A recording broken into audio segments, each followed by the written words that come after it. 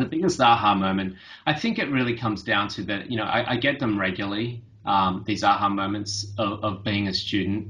And, it's, you kind of, you get the whole cosmic answers. I've been studying some of the most advanced Vedic philosophy and spirituality for so many years now, 20 years. And, I've read thousands of books and, I kind of get it. It's like you think you've got the whole solution to life. And then you'll be caught out in an instant and life will just seem like it's tumbling down around you. And the aha moment is that, wow, it's this process of learning actually never stops.